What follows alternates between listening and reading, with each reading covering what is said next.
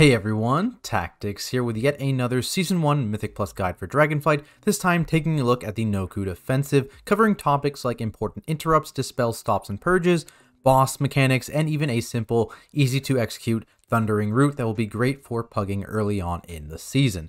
A few of these guide videos are already out at this point, with the rest very soon on their way, and once the season actually starts, I'll be posting a lot of other Mythic Plus related content, such as advanced guides, as well as high-key walkthroughs from a tank's perspective, so if that sounds like something you want to watch, be sure you do subscribe to the channel down below and click on that bell so you don't miss a video. Now, buckle up, because this is going to be a while, as this is the longest dungeon available in Season 1, with a timer on the beta of 40 minutes. Right off the bat, you realize right away just how gigantic this dungeon is, and of course, to traverse it, you will be using Dragonflight's brand new Dragon Riding. Luckily, this is pretty forgiving in this dungeon. Your vigor regens very quickly in here, and there are a ton of tornadoes located around the dungeon that you can use to get some additional altitude. To start, I recommend heading towards Granyth and the Centaur warriors patrolling around that area, and there are quite a few different ones here. So the NOKHUD War Spear, they just have Pierce, which is a bleed on your tank, as well as Swift Stab, which is a random target charge, which also puts a bleed on them. Neither of these are stoppable, so you just kind of have to deal with these whenever you have a War Spear. Longbows have multi-shot. This is actually a full tank frontal. It does not follow the tank, so you can sidestep it, but whenever there's a longbow in the group, and sometimes there are multiple on opposite ends of packs, which can be quite annoying, just be aware of that cone. They also have a rain of arrows, which is just a channeled series of swirlies that they shoot out. You can stop this as well, but it's not really that important. The swirlies are quite easy to dodge. What you will for sure want to stop, though, is the NOKHUD Horn Sounder and their Rally the Clan ability. If this does go off, it puts a 50% damage increase in rage on everything nearby, so make sure you do stop this. If it happens to go through, try and soothe as many as you can, but really want to stop that. NOKHUD Beastmasters are also in this area. They also come with a pet, and they will apply Hunter's Mark to a random player. This player is going to be taking a little bit extra damage during this pull, so just be careful of that. Or they'll also apply an Enrage to their pet with Hunt Prey. You can stop this, or you can soothe it off of their pet. Otherwise, they get a 200% damage increase. There are some bigger guys, lieutenant mobs that are patrolling around this area as well. They're called NOKHUD Plane Stompers, and they just have an interrupt in Disruptive Shout. This is a 40-yard party hit, so make sure you do kick this. And they also have War Stomp, which is just an 8-yard AoE around the mob that will stun you and deal some physical damage if you're hit. There are 3 mini bosses you need to kill in this area to unlock the boss. Those are NOKHUD Lance Masters. They have the 2 same abilities as the Plane Stomper, so Disruptive Shout and War Stomp, and they also have a passive buff on them in Cleaving Strikes, where all of their auto attacks are frontals, so make sure these guys are always faced away from your group. Once you've defeated all 3 of these Lance Masters and then used the Dragon Killer Lances near where you fought them, the dragon Granyth will hop down and you'll be able to engage him. When this fight begins, you'll notice one of these 3 lances will begin charging up, and that is very important as this charging lance will be the only way for you to stop his Eruption ability, a massive unavoidable party hit which the boss will cast when he reaches 100 energy. To prevent your group from taking this damage, you'll need one player to run over to the lance and shoot the boss before the cast completes, which will stun him for 5 seconds and do 5% of his health in damage. Once you fire a lance, another one will begin charging, so you'll need to reposition when that happens. We found it easiest to just rotate around the room towards where the new charging lance was and have the healer click on them. Granyth won't just let you shoot him though. He'll intermittently spawn some NOKHUD Saboteurs, which will just run towards the currently reloading lance and try to dismantle it. These guys are fully CCable, so you want to either hard CC them away from the boss and ignore them, or keep them CC'd near the boss as long as you can so they can be cleaved down with the boss with things like stuns, roots, those kinds of things. Outside of that, Granyth will just occasionally cast Shards of Stone. It's just unavoidable party hit, everyone within 60 yards, as well as Tectonic Stomp, which is a 23-yard circle around the boss that deals very big damage and knocks back if you're caught inside of it. Once you've defeated Granyth, you can head to the west towards some more lightning-themed trash. The key here is you'll need to defeat 4 Storm Surge totems. These totems just constantly shoot out 3-yard swirlies when you're engaged with the pack nearby, and on death they will cast Storm Surge, which is a 6-yard AoE around them you'll want to avoid. These are always joined with a Storm Caller mob. These guys are lieutenants, just like the Lance Master mobs from the previous section, but these guys have a Storm Bolt, which is a random target nature hit that you want to interrupt for sure. They have Totemic, Overload, which is a 100-yard AoE that shoots from the totem, the Storm Sword totem we just mentioned. So pretty heavy damage here, but when that happens, they will also spawn some Surge of Power orbs from that totem, which will deal a little bit of nature damage, but give you a stacking 5% damage and healing buff. Note that this totemic overload hit won't actually go off if you've killed the Storm Surge totem, and also if you just move 100 yards away from the totem, as the totem does not move. So there's a couple different strategies there, right? You can come in, you can try and burst that totem down so that the totemic overload won't do anything to you.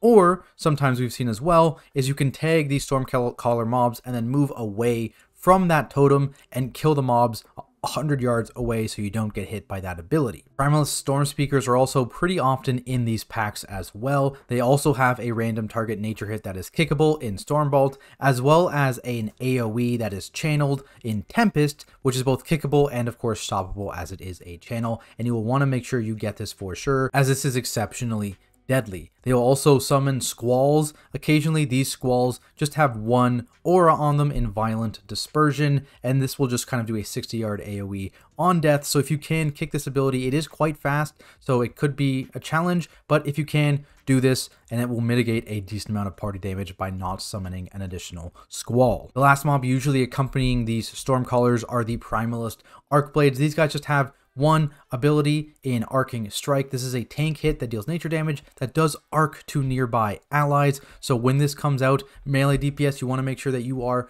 backed up slightly away from the tank. Otherwise, you will get cleaved if you're within 6 yards. Patrolling around this area are some Primalist Thunder Beasts. These guys have an interrupt in Thunderstrike, another random target, nature hit, just kick that. They also have Chain Lightning, which is uninterruptible, and it will just target a random person, and then it'll strike an arc off of them to anyone within 10 yards. So again, whoever gets this, you just kind of want to run 10 yards away from everyone else so you don't cleave anyone. Finally, these guys will just use a Thunderclap ability, 8-yard AoE around the mob. You just want to run out of that, otherwise you get hit and you get slowed. There's only one other important mob in this area, and that is the Primal Storm Shield. These guys have a passive Lightning Cudgel where their melees do 50% additional damage as nature, so tanks beware of that. And they'll also cast Storm Shield, which is a 25% HP shield they put on themselves for 8 seconds, which deals a party hit if it expires before being purged or destroyed. So you want to make sure if you don't have a purge that you put a lot of damage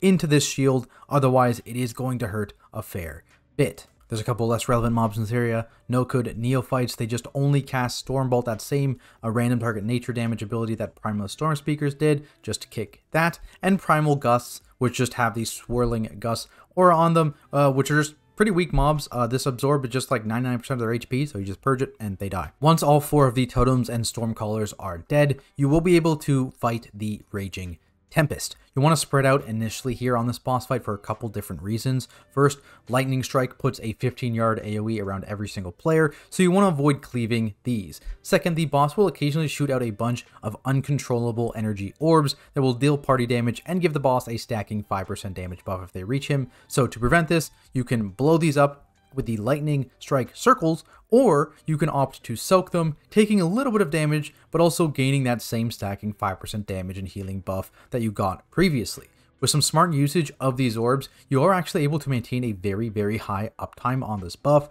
as soaking another orb will fully refresh your current duration, as well as add a stack, and note that these stacks are capped at 10. At full energy, the boss will begin to channel Electrical Storm, which lasts for 15 seconds, and deals heavy nature damage to the entire group every 0.5 seconds for the entire duration. So you want to chain things like defensives, healer CDs, and party cooldowns here as well to survive. For tanks, the boss will occasionally give himself a buff in Energy Surge. This is just an attack speed increase, 100% attack speed increase, and causes their melee hits to deal additional nature damage. On top of this, whenever you move out of the melee range of the boss will instead spam Wind Burst at you, and that just deals the same total damage as a melee hit, but it's nature instead of physical. So just do be careful when you're backing away from the boss and be prepared for that extra magic damage intake. From there, you can fly to a graveyard of sorts, and yet again, you have to kill a bunch of lieutenant mobs before the boss will spawn. In this case, 4 soul harvesters. These soul harvesters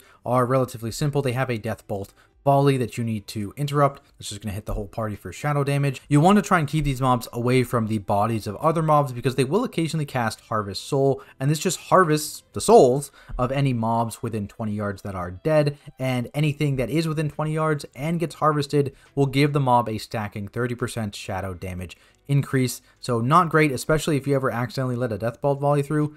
In for a bad time. Their only other ability is Shatter Soul, which affects a few party members, and basically a white kind of floating orby soul thing will jump out of them in a random direction and start slowly moving towards the Soul Harvester. For 15 seconds, those players do have a 30% damage decrease on them until they eat their soul. If the Soul Harvester eats the soul, though, obviously you're stuck with that 15-second damage decrease, and the Soul Harvester will gain a stack as well, so definitely make sure you pick up your soul. Patrolling around this area are desecrated Ohunas. These guys just have Rotting Wind, which is a frontal aimed at the tank, will not follow, so you can step out of this, and if you do get hit, it will put a disease healing reduction on you, so try and avoid that. There's also Beast Callers. These guys have a tank hit in Heavy Slash. They also have a couple of stoppable casts in Devour Spirit and Desecrating Roar, where notably that last one is also interruptible. Devour Spirit is just an unpurgeable 100% damage done increase for 20 seconds by eating an ally that's within 100 yards.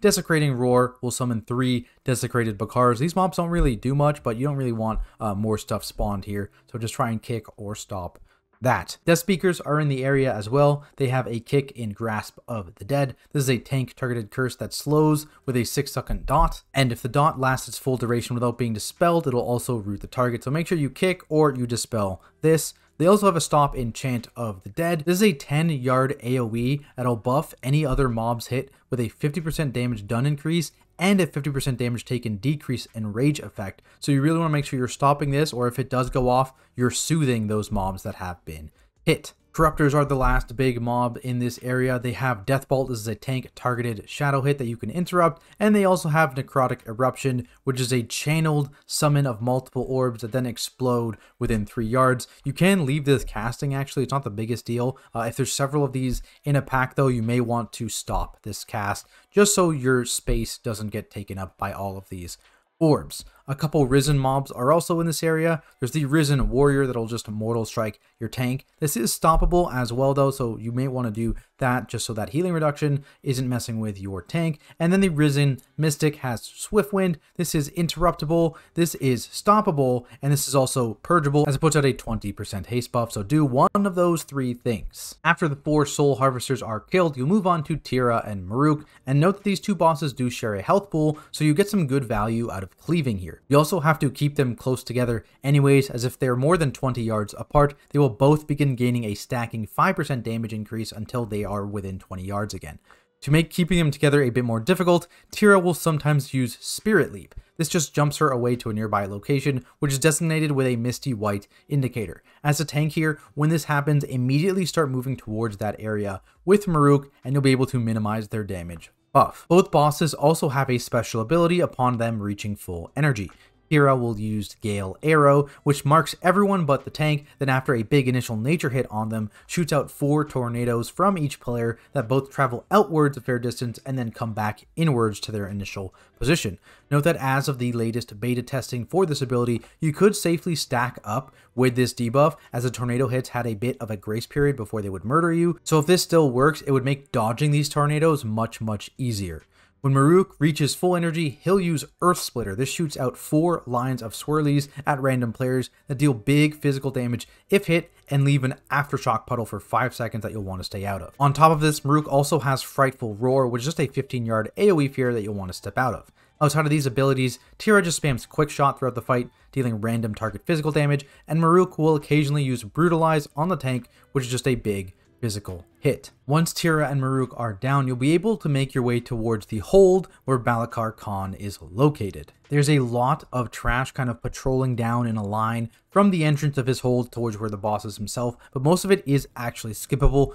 Do note here that there is a bit of a field both within the hold and around it where you aren't able to dragon ride. So if you do start dragon riding, you'll be teleported all the way back to the front of the hold. So do not do that. The big lieutenant mobs here are NOKHUD defenders, very similar to those mobs at the beginning of the dungeon where they have that cleaving strikes buff. So their auto attacks are frontals. They also have that War Stomp 8-yard AoE, and they have a new kick in Blood Curdling Shout, which is a 200-yard party hit if you don't kick it, and it will make a 6-second Magic Fear on everyone in the party as well. So you definitely want to kick that, otherwise it's very likely a wipe. The only other new trash mob in this area is the NOKHUD Thunder Fist. These guys just have Storm Shock, which is a random target nature hit that puts a stacking 4-second magic dot on them as well as Deadly Thunder, which is a massive tank hit and nature damage with a knockback attached to it. Both these are kickable, so make sure you do that.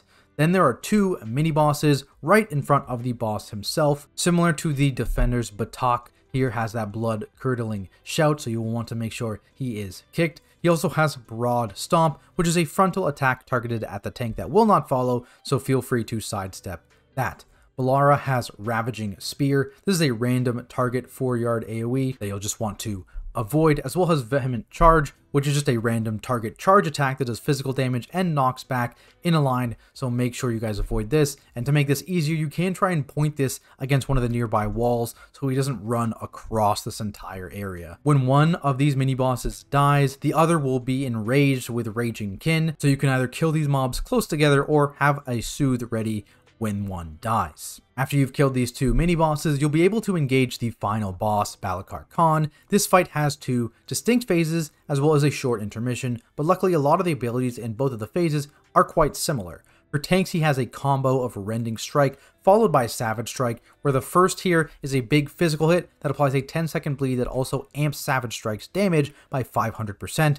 And the second is just a smaller physical hit, but of course, it gets that 500% damage amp. So make sure you do have something that covers both of these. Occasionally, a player will be targeted with Iron Spear. This deals damage to anyone within 7 yards of them, so you want to bring this out of the group, and then once that spear is actually thrown, the boss will then charge towards it, dealing physical damage to anyone in the path and knocking them back, so watch out for this.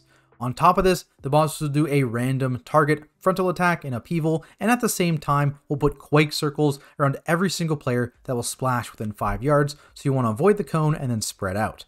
Once the boss reaches 60% HP, he'll run towards the front of the room, become immune to damage, and cause storm winds to happen. This just deals constant ticking damage and has a light pushback as well. At the same time, 4 NOKHUD Stormcasters become active, and you'll need to defeat all of them in order to get rid of this ticking damage and begin phase 2. All these guys do is just spam a random target interruptible cast in Stormbolt, so just kick these, scoop the mobs up, use AoE CCs, and just cleave them down. When phase 2 starts, the boss will use similar abilities to phase 1, but they're all empowered by lightning. The tank combo Hits and Dot now become nature damage, as does the random target spear. On top of this, the spear will also now grip the entire party to the area it hits when it's thrown, and everyone will then have to dodge the incoming charge attack. The frontal cone is also, you guessed it, nature damage, as are the 5-yard circles around players, though again in this phase these will now do an additional thing in leaving a puddle behind in that 5-yard area, so it has some area denial attached to it. That wasn't enough. Throughout this phase, just lightning swirlies will be spawning all around the room under players in random places. You just need to avoid these. That is it for the trash and boss abilities though, so let's get into my simple pug-friendly route here in MDT. I'll post a link to this down in the description as well if you want to grab it for your own use. Starting off the bat here, we're going over towards Granyth area in this place, and here you really only want to clear the trash that you absolutely have to. You have, of course, the 3 Lance Master packs. There's also the small 3-pack patrol that is usually patrolling right towards this pack, so I recommend doing that pull first. Be careful when grouping because there are 2 longbows, and those guys don't really want to move, so use some form of displacement to kind of group those guys up and watch those frontals. And the only other pack you're killing in this area is this patrol here that goes all around the entire boss area. There is this patrol that goes around the outside of the area, but this pack is very, very nasty. Highly recommend avoiding this, especially be careful when it passes by pull number 3 here. Be careful. Once the boss is dead, make your way towards the lightning area, landing around by pull 6. This is a Stormcaller and a Totem pull. You can then make your way towards the other Stormcaller and Totem pull here. You can pull some of these mobs patrolling around the middle. There's a group of Primal Gusts, pretty easy to deal with, as well as 1 Thunder Beast plus 2 Storm Shields patrolling around this area as well.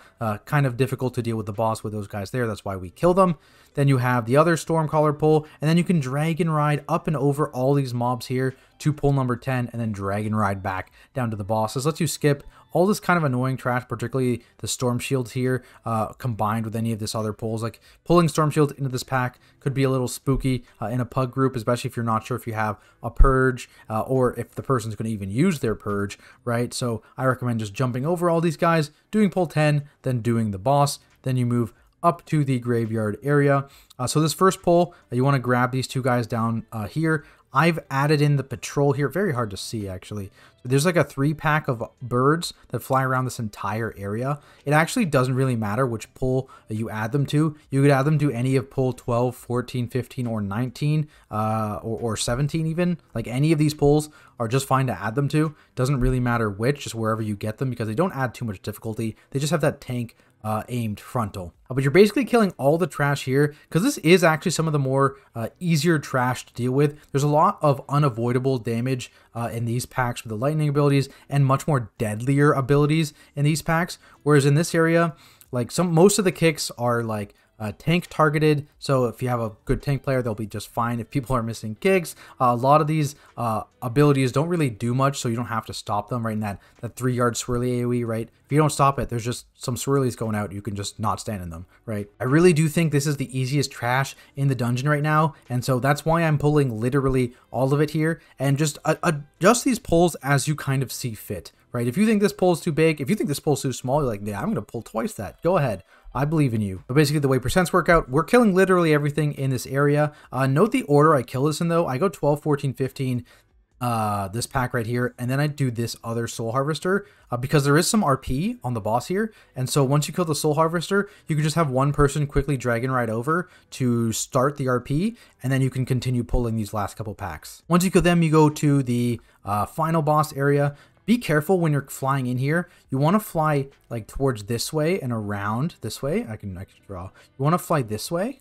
The problem is if you fly this way on beta, you would get that area around the hold, like I told you, where you're not able to actually fly. And if you were over here, it would actually like eject you to like this way. Whereas if you accidentally like trigger it over here, for example, it would eject you to the normal spot like down here. So just keep that in mind, how you're flying to this hold. It can be a tad bit annoying if you get ejected all the way back to the Teera and Maruuk area and not over here. So just be careful. But again, once you're in this area, all this trash here is actually completely skippable without the use of Invispots or Rogue Shroud. So there's a gate here that you can jump over. You can jump over this gate and just kind of hug up here. And similarly, you can jump over a gate over here, past these guys, and then whichever side of the road these guys are on, you can then cross like left or right afterwards and like go either this way around or this way around, depending on where their pad is.